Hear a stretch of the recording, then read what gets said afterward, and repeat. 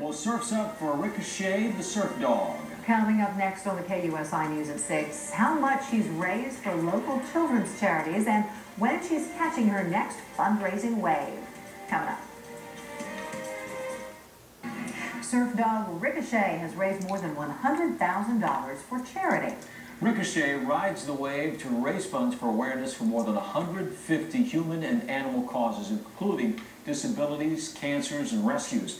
Now, she's been surfing with her quadriplegic surf buddy, Patrick Iverson, and he shared how it all started 21 months ago.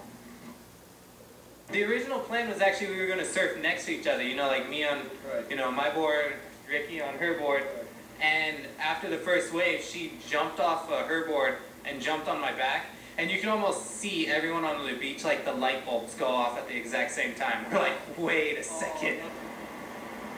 Ricochet is the only dog in the world that surfs with kids with special needs and people with disabilities. Her next benefit will be held September 11th for the Surf Dog Surfathon. That will be held at Del Mar's Dog Beach. Wow, that dog loves the water. Yeah, she does. And her little buddy, too. Yeah, you betcha.